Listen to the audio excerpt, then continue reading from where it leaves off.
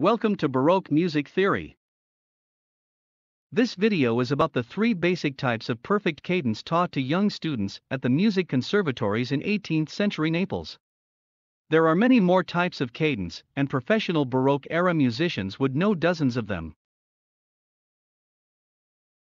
There are three basic types of cadence. The first is a simple cadence, cadenza semplice in Italian.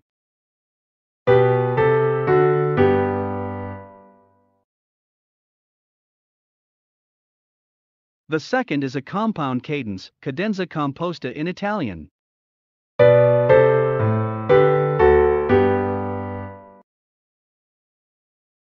The third is a double cadence, cadenza doppia in Italian.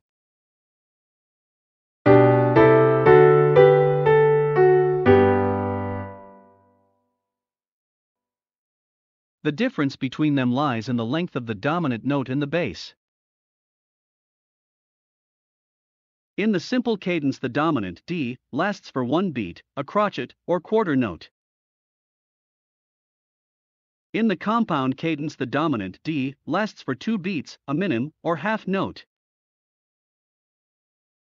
In the double cadence, the dominant D lasts for four beats, a whole bar, or full note.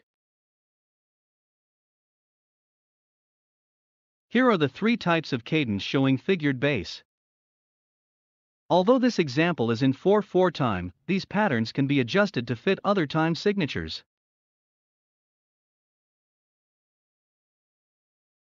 You can see that increasing the length of the dominant in the bass presents the opportunity to add more complex harmony around it.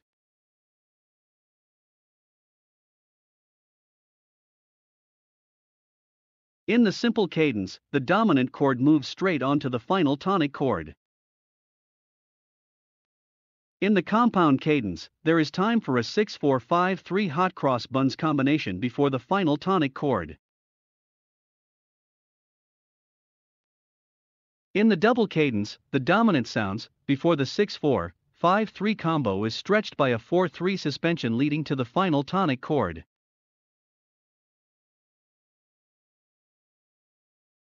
These are the basic forms, but composers were expected to embellish them to suit their own requirements and styles.